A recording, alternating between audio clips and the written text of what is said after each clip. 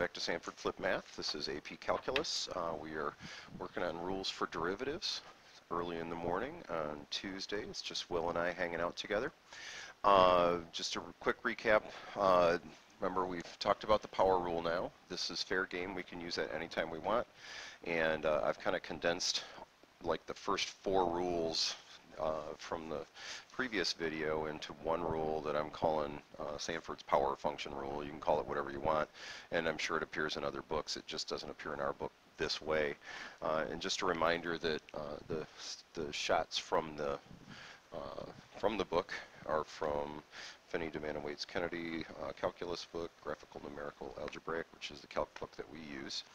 And so that's where these product rule and quotient rule shots are stolen from, and they're in section 3.3. So I'm not going to say much about the product rule, just to remind you that it exists, and we are going to use it quite a bit. It's going to come up all over the place. Sometimes there are expressions that are a little more complicated that maybe we don't want to multiply out, or maybe it's difficult to multiply out, or maybe it's impossible to actually make into a polynomial. And so, you know, things like x squared times the natural log of x, that there's no way to simplify that. And if I have something like this that I want to take the derivative of, then I'm going to need a way to find the derivative of this and a way to find the derivative of that, and then somehow put that together. And the thing that you're not going to like is that you can't just multiply the derivative times the derivative and expect that that's the derivative of the product. It's just not true. So just a quick heads up. It's like you can do the derivative of a sum as the sum of the derivatives when things are added or subtracted, but not when they're multiplied. So here's the rule for the derivative when two things are multiplied. So this is called a product rule. And all this says is you take the first times the derivative of the second plus the second factor, that is, times the derivative of the first. Okay, now I know I just covered everything up, so let me clean it up a little bit. It's probably worth noting that I'm actually going to switch this rule around the other way. Addition's commutative, so we can. And the only reason is I'm just kind of looking ahead and seeing, look, this rule looks kind of like this rule, and I just want them to be a little more consistent. So I'm going to write this instead v du dx, which I'm just going to say u prime, plus u dv dx, which I'm going to say v prime. Okay, so basically the short version of this is that you have to do one of these times the other's derivative, and then the other times the first one's derivative. And all of that needs to happen. Okay, so let's just do a quick example, and then we'll come back and talk about the quotient rule. Okay.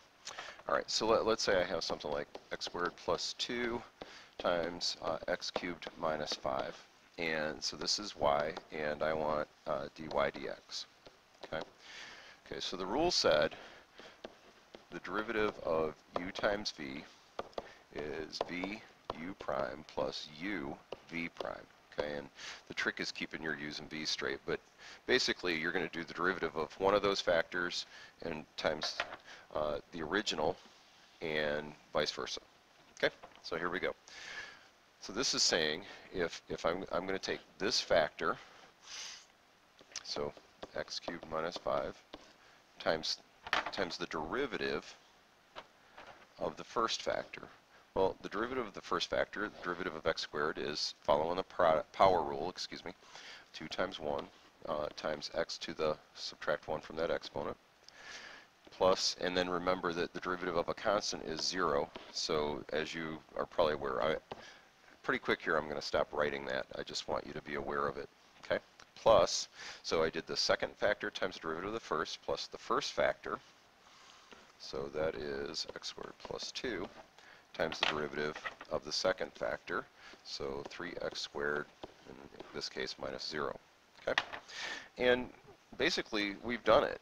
It's just a matter of can we clean this up a little bit. So for instance, 2x I could distribute, so this is now 2x to the 4th minus 10x plus, this is going to be 3x to the 4th plus 6x squared. And I don't need to distribute all the zeros because I know that's just nothing. And one last little thing here, I can clean this up and say, whoops, sorry, 5x to the fourth plus 6x squared. It's standard to have this in order by exponent descending. Okay.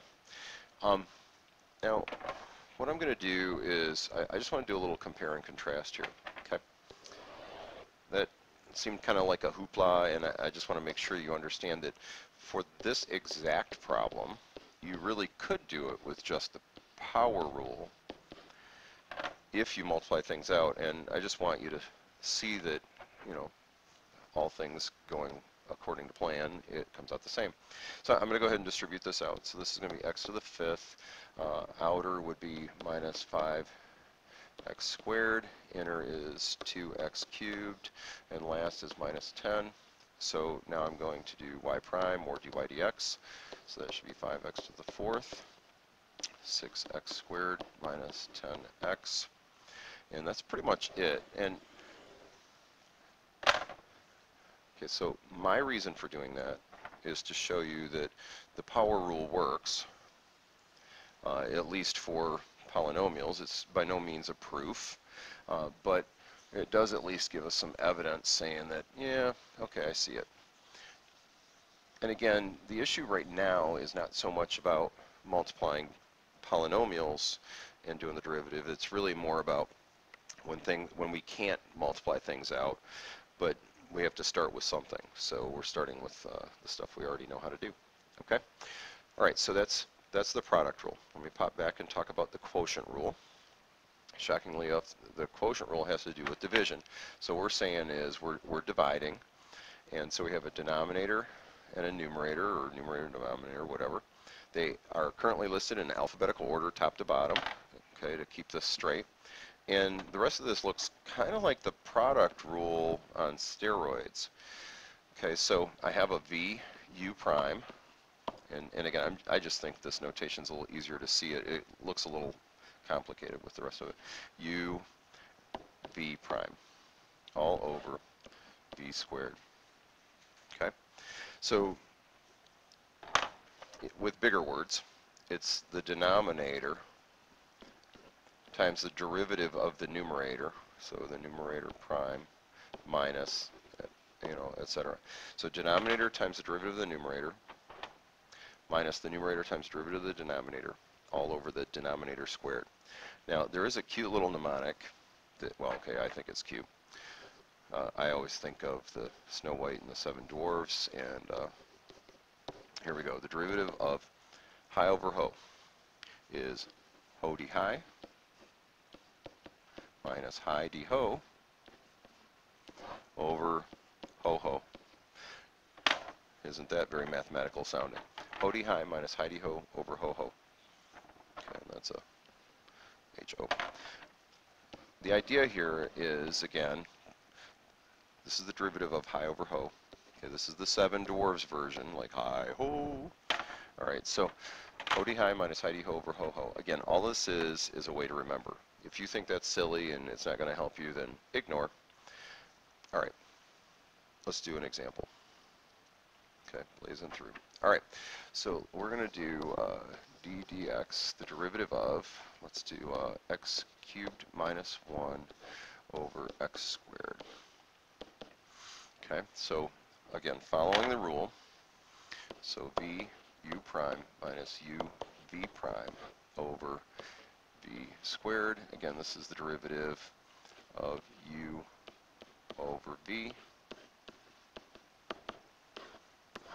Okay, so that's the rule. Okay, so here we go. It says denominator times derivative of the numerator minus the numerator, well, I should have color coordinated, times the derivative of the denominator all over the denominator squared. Okay, so I'll do some, so this was the numerator prime, and this was the numerator, and this is the denominator, and the denominator prime, and the denominator squared. Okay, so a little color coordination there for those of you following along at home.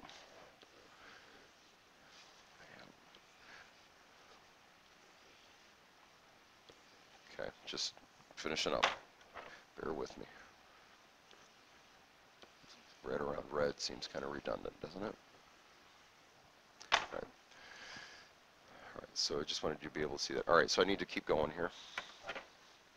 Okay, so 3x to the fourth minus, now I'm going to go ahead and distribute the 2x, so this is going to now be minus 2x to the fourth. Now, be careful with these signs because there's a lot of stuff going on here. So there's going to be plus 2x. All of this is over x to the fourth. A little bit more we can do with this.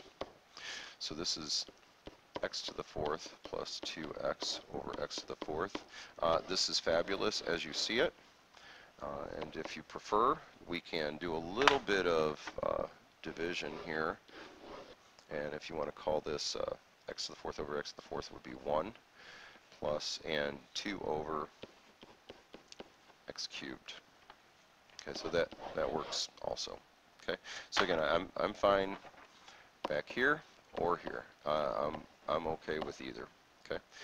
Oh, I should probably mention though that we should have just divided out. There is an x in common all the way through.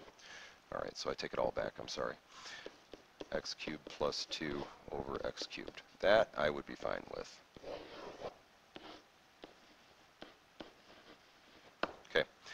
As I did with the product rule, I want to just pop back and redo this whole problem again, just with the power rule. And because this is a single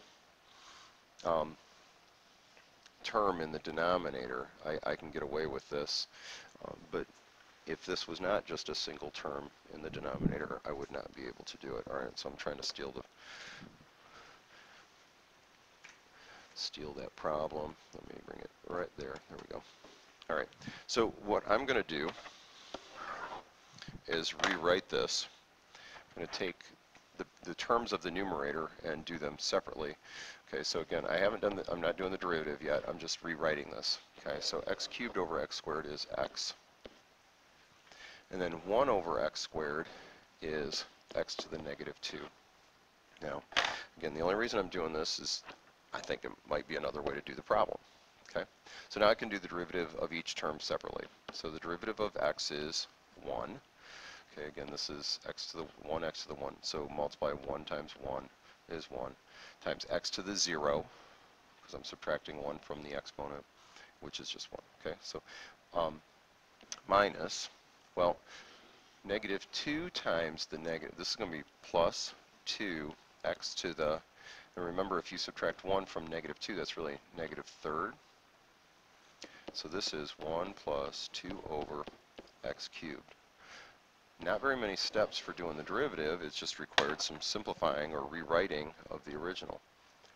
Okay, well there's 1 plus 2x to the third, there's 1 plus 2 over x to the third, 1 plus 2 over x to the third. Well, holy cows, Batman, that would be the same thing. Okay, all right, well so that's how to use the power rule, the power rule, product rule, and quotient rule, kind of all intertwined as needed. And let's do something with this. Let's just do maybe one more problem. Something clever. Now I'm stealing this straight out of the book. So thank you to Finney, Demana, Waits, Kennedy. I know I keep saying that, but I just want to make sure it's clear that I'm not trying to violate copyright issues or anything like that. Okay, so this is from page 124. Now, let me first say that you could do this whole problem without actually using product rule or quotient rule if you multiply everything out. Okay. Now, what we're supposed to do is find the derivative. Now, this is not the first problem you want to do. This has a lot of stuff going on. Okay, so I'm purposely picking one that's ugly, just so we see what to do. The problem with this is there is a product and there is a quotient. So I have a product rule inside a quotient rule. Okay, so overall, it's a quotient. So here we go. Denominator times the derivative. Yep, here we go. Times the derivative of the numerator minus the numerator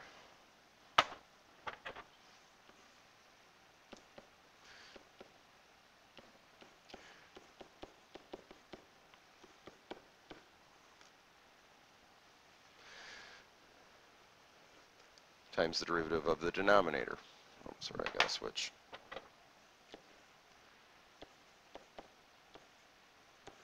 Over the denominator squared. All right, let's just recap before I do the thing in the big long parentheses, okay? So again, I have denominator times the derivative of the numerator minus the numerator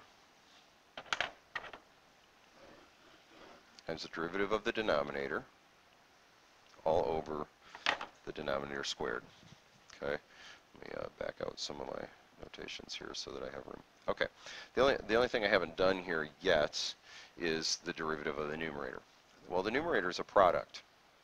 Okay, so if we're following the little rule here, I do the rule backwards because I want it to look like the quotient rule. So I'm doing v, the second thing,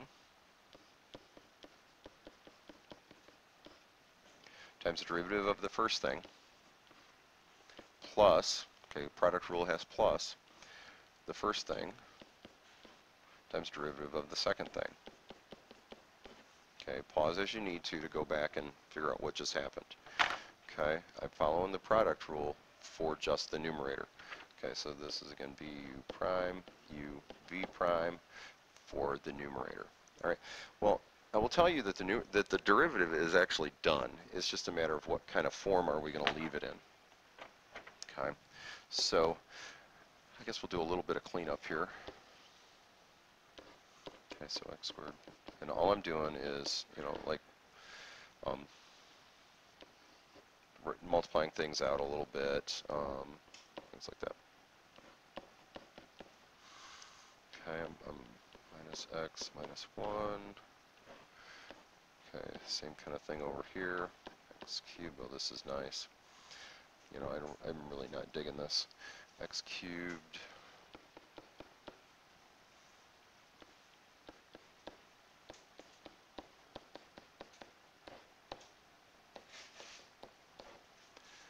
Okay, and all of that over x to the 6th. Yep, I told you this is an ugly one. Sorry, I think these brackets need to go right there. Okay, getting closer. All right, so again, I'm just combining like terms now. So this is going to be 3x squared. The x and the x cancel out. The 1 and the negative 1 cancel out. Oh, that was nice. That was better than I thought it was going to be. Sorry, I just want to deal with that. On the other side, I need to distribute. Oh, I got some stuff I can combine. X squared minus x squared, x minus x. So this is now 3x. Well, this was 3x squared, so I can go ahead and distribute it by what's left. So 3x to the 5th minus 3x squared. Oh, I'm so close. This is kind of amazing. Sorry, a little excitement there. 3x to the 5th minus 3x to the 5th minus 3x squared. I just want to pop back up and make sure I didn't make a sign error with that last 3x squared. Aha, look at that. What is minus that negative 1? Okay, so this is really plus. Oh, look at me. I'm kind of excited here. All right, so those add up to 0, and then I have 3x squared over x to the 6th, which reduces to 3 over x to the 4th. Well, that was, as I like to say, batugly. It's got the emphasis on the other syllable, doesn't it? So that was, yeah, that was quite ugly. All right, hang on just one sec. Oh, Okay, so that's it. Now, I just want to make one other point here, and I don't want to go on and on about it. I just want to make sure it's clear. All we're talking about right now are methods for finding derivatives. You could still be asked to do things like equation of a tangent line, equation of a normal line. I know one of the kinds of questions that's in the homework, classwork, whatever, has to do with finding where are the tangent lines horizontal. So you need to think about how these things work. You know, equation of a tangent line. Well, you need slope and a point. Equation of a normal line. You need slope and a point. Horizontal. What's that mean for us? Well, it means slope is 0. Okay, so you might have to find something about slope and then find where is it 0. And remember, derivative is slope, or slope of a tangent line. Okay, so I'm going to leave it at that for now, and we can discuss more in class. Thanks for coming.